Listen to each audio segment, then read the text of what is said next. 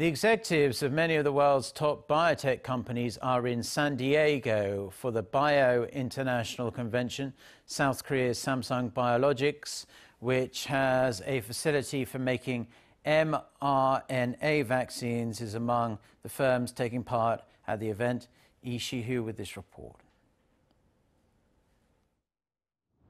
South Korean biotech companies are taking part in the 29th International Convention hosted by the U.S. Biotechnology Innovation Organization.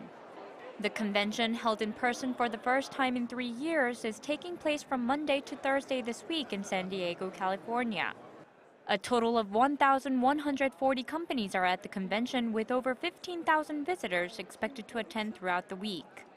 The Korea Trade Investment Promotion Agency, or KOTRA, is promoting South Korean biotechnology at the convention, and South Korean firms such as Samsung Biologics, Celltrion, SK Pharmteco and Lotte Biologics are also present.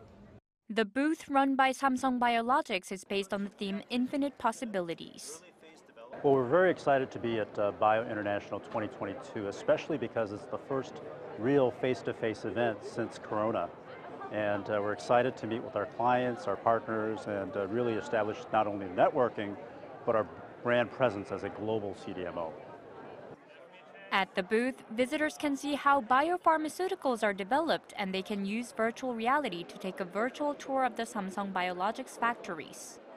A sustainability wall also showcases the company's activities and plans to lead sustainable biopharmaceutical manufacturing. Visitors were impressed with such innovations. There's really something new that I couldn't expect that Samsung was working with. I think it's the next stage of technology, isn't it? Samsung Biologics saw its operating income increase by 83% in 2021 and will open its fourth factory later this year. That factory is a super plant where the development of cell lines as well as production of the final biopharmaceutical product can happen all at one place. It also has systems for the production of mRNA vaccines. Shi-hoo, Arirang News.